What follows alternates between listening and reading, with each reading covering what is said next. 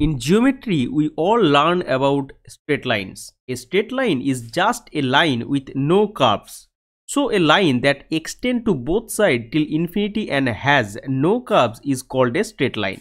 It is a one-dimensional figure and both ends extend in two directions forever.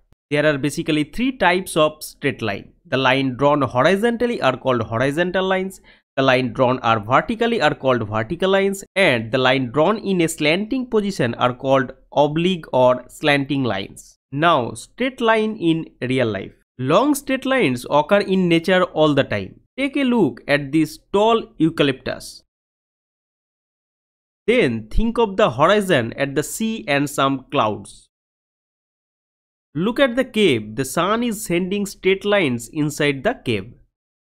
Now the question is, do straight lines exist in nature? Actually, it depends on the level of analysis. A straight line is an abstract mathematical concept and it can be used to model some real life things, but only up to some level. That does not mean mathematical lines are not useful or interesting. At the normal level of optical observation, there are lots of lines that we cannot tell are not perfectly straight lined. But when look at the close enough, nothing is flat or straight or smooth.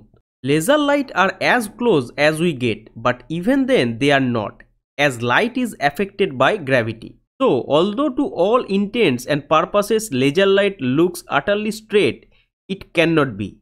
You would have to go down quantum levels to record this thought. Wherever you are in the universe, there is gravity, even in the lonely far out bits. So it does not matter where you are, there is a force acting on your line. You can draw it on paper or any material with phenomenally precise ink tip or laser jet printer, bubble printer, etching point, laser etching, does not matter.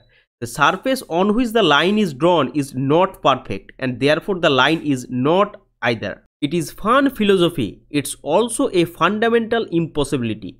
Because even if it was a line drawn of atoms, one atom wide, it is just a bunch of dots. When you look close enough at it, looks more like a chain than a smooth line.